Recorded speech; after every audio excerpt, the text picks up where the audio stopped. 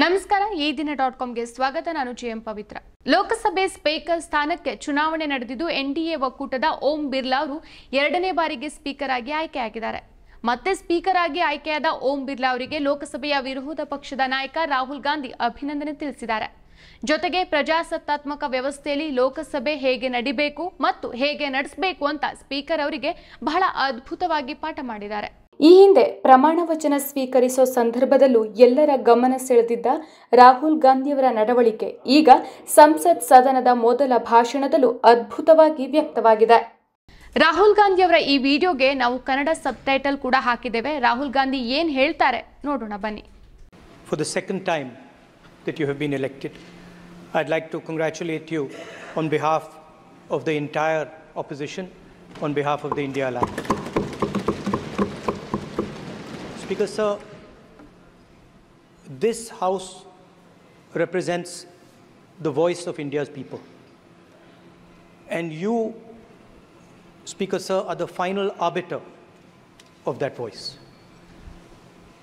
Of course, the government has political power, but the opposition also represents the voice of India's people. And this time, the opposition represents significantly more voice of the Indian people than it did last time.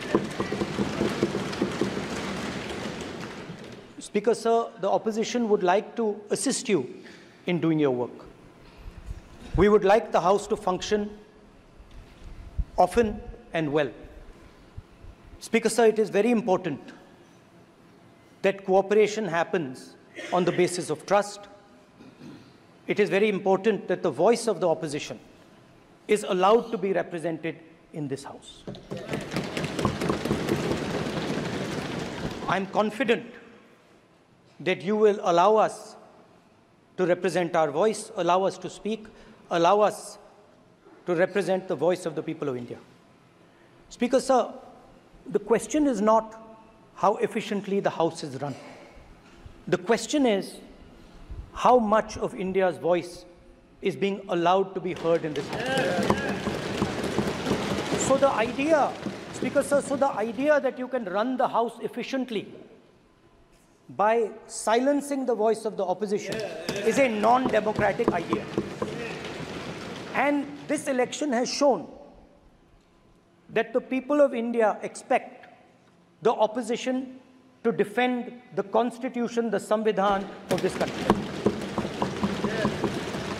And we are confident that by allowing the opposition to speak, by allowing us to represent the people of India, you will do your duty of defending the Constitution of India.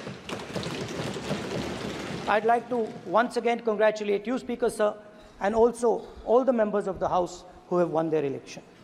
Thank you very much. ಮತ್ತಷ್ಟು ವಿಶೇಷ ವಿಡಿಯೋಗಳನ್ನು ನೋಡಲು ಮತ್ತು ಹೊಸ ವಿಡಿಯೋಗಳ ಬಗ್ಗೆ ತಿಳಿಯಲು eedina.com YouTube channel subscribe ಮಾಡಿ ಮತ್ತು ಬೆಲ್ ಐಕಾನ್ ಕ್ಲಿಕ್ ಮಾಡಿ.